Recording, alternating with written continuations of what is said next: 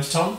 I play in a band called Poisonous Birds, and we're going to have a look at our new single Mood Stabiliser, how we wrote it, how we put it together. Let's do it.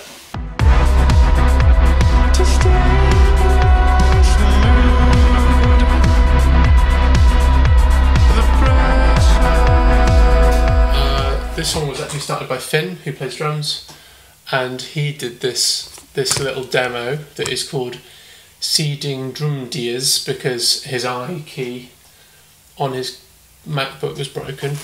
So everything Finn sends me has stupid names that I can't read, and it sounds like this.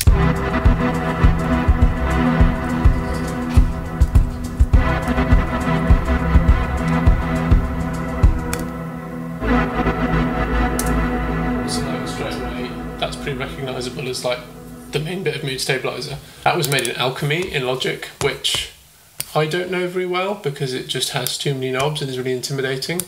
Like, it does so much, which is really cool, but I don't know how Finn navigated it and did it, but it sounds really good.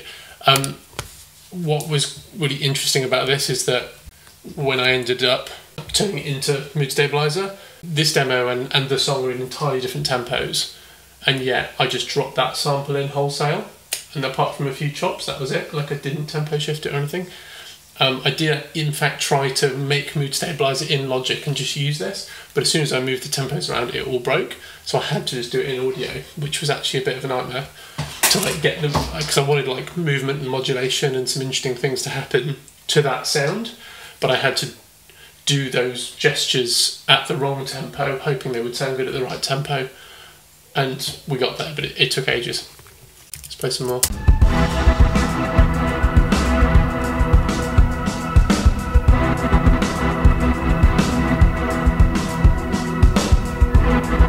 Because I thought that sound was pretty cool, I exported that at some point, and it was in my Octatrack made by Electron, which is my kind of go-to happy accident machine if I don't know what I want. I pull this guy out and it usually tells me or helps me to discover something interesting. I was messing around on here and I did this beat. I was exploring, you know, this beat with some filter ideas, which obviously ended up in the song as well. And then I think I just pulled this sample out of the memory on it, and like I said, I just dropped it in at the same tempo.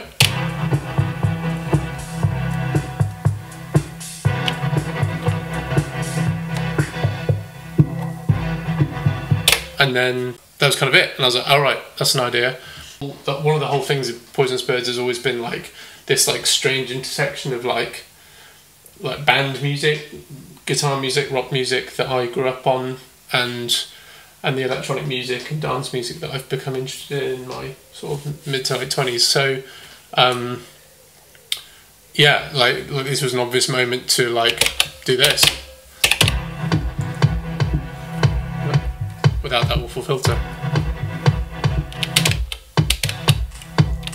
And actually that kick is one of a bunch of samples that I've made for myself using this guy, which is the Analog Keys, also by Electron, and it's just a keyboard synth. I don't actually own a drum machine, you know, in a traditional sense, like a drum synthesizer. I have loads of stuff on here, but so many old sounds of, like, you know, whether it be an 808 or a 909 or whatever, they come with baggage attached to them. They come with context and history, and oh, that record that sound was used on, which is really cool. And you know, there's, you know, particularly on like the Low Tide EP, there was a 909 clap that came in on one of the songs. So I quite like dragging that context and all those things that those sounds evoke into a song. But this song, I didn't want that, and this is one of the kicks that I made on this synth. Actually, like, despite Finn playing live drums, and his live drums do make it into the song, we've kept an electronic kick through the whole thing. Right, let's move on. So yeah, that was kind of how this happened, and then there comes a point where this starts to become inhibiting, and I'm like, okay, let's get the computer. I've broadly been using Ableton for the last couple of years. So this song was mixed by my friend George Lever. The rest of the EP I'm actually going to mix myself, but George is amazing, and I took him groups. So like, I think it ended up as being 24 stems of how many? I don't know, 100-ish tracks maybe. So this is as I left it when I exported them. So I suppose we should start with the beat. So here's the beat that I pulled out the Octatrack from the Casio thing. And yeah, on it I actually took the filters off on the Octatrack and redid them on here and used a bunch of effects, but I wanted to mention this filter, which is really interesting. It's a model of the Akai, is it the S950? I think it's called, is the old like jungle sampler. Again, it's like it drags that context of like 90s rave music and stuff, which honestly I'm a little bit young for, but drags that in, which is kind of cool. So I used that on the beat, and then this is what I called Spooky Ghost Pad, which is just a really nice. Here he is again in the verse.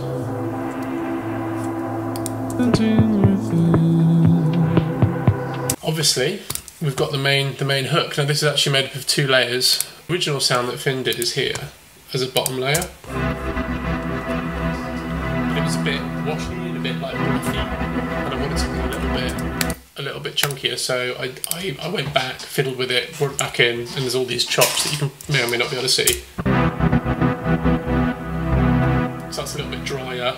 I use this plugin a lot called Track Spacer, made by Waves Factory, and I applied it to the breathier one. So when the tighter, chunkier one sort of released in volume, the breathy one would kind of exhale, if you will. So with it on, but with the source muted, it sounds like this.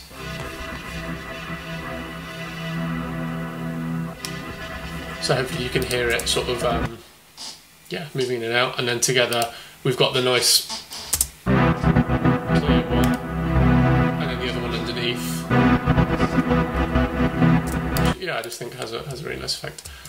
Maybe we should have a look at some of the drums. So here's our kick again, the one that I mentioned. But then I've got a nice little delay on it here. That's using Echo, which is, I think came in Ableton 10, and it's just the best delay. So literally I use like 1 delay, Ableton Echo, and 1 reverb, Soundtoys little plate, and that's like literally everything I do. And, oh yeah, so there's the noise hat. So this is a kind of a nice thing that I do. So I've actually got a sample of just pure white noise.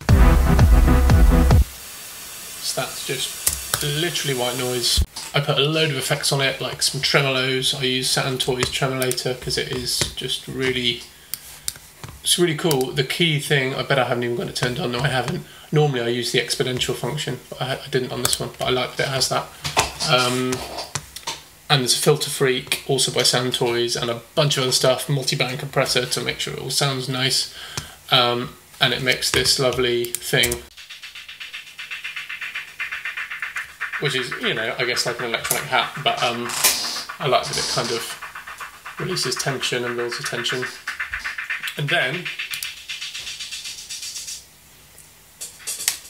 we've got live hats from Finn, which we recorded in our studio in Bristol, and we've got snare. Put loads of reverb on that. I don't know why I did that.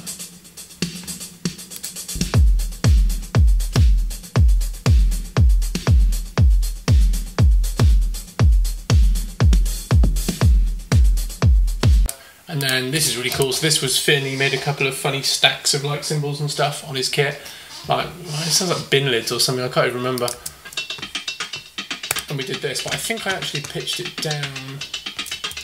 So it was, yeah, I pitched it down. So it was a lot higher. But we did that. So that adds a bit of colour at the end. And then where was that spooky pad? Here he is, Spooky Ghost lead. Yeah. This is Wavetable, which also came in Ableton.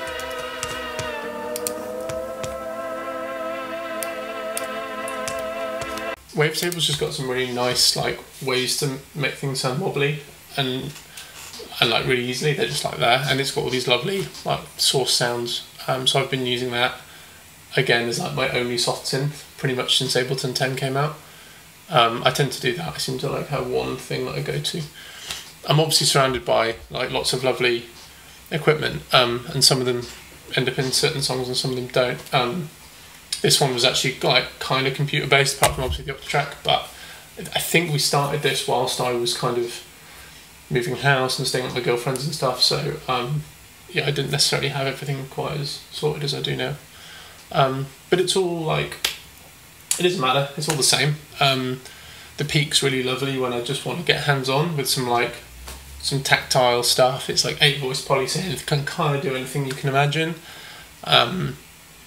But yeah, I mean, if I know what I want, like I knew I wanted like a spooky thing, straight into Ableton, and it's usually there quicker, which is really cool. People always ask about the modular as well, which is just there, and that again, that's like an amazing happy accident machine. But yeah, I mean, if I feel like if I can imagine it, I can probably just do it quicker another way, and certainly cheaper. But if you don't, like I said, if you don't know what you want, these kinds of things are really good for explorative, playful work, and I think that's really important.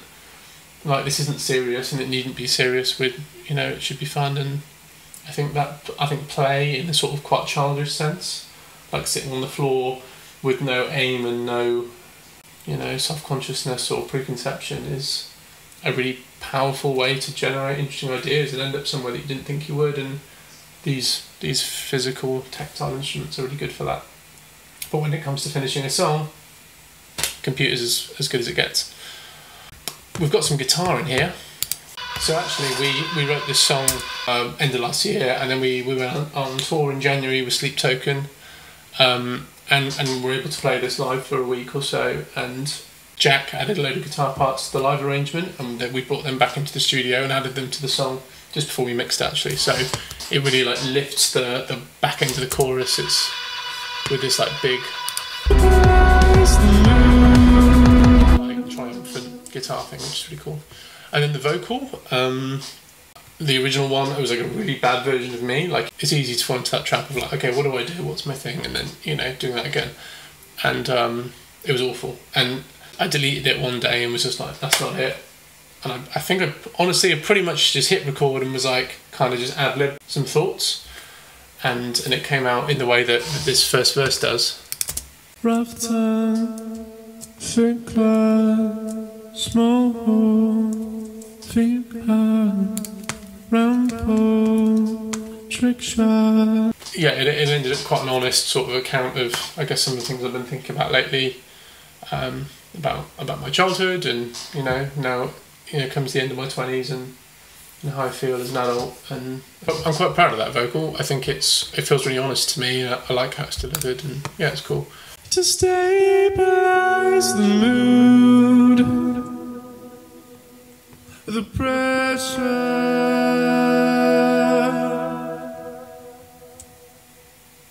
an only child whose skin would break better.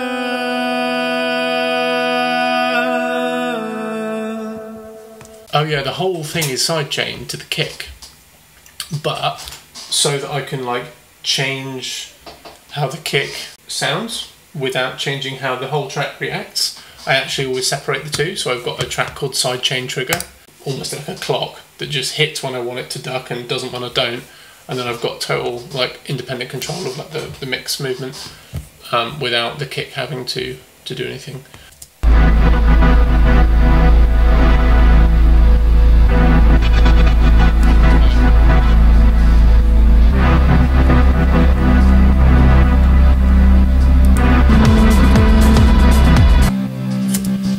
I forgot about this extra layer of like distorted guitars. That's pretty cool.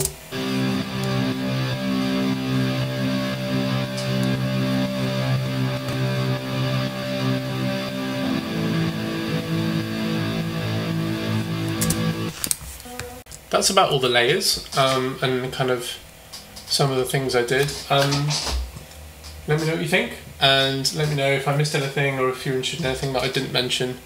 I guess I'll try and do some more of these for future singles. There's another one coming out really soon, so let me know what you're interested in, and I'll try and tell you my secrets. See you soon.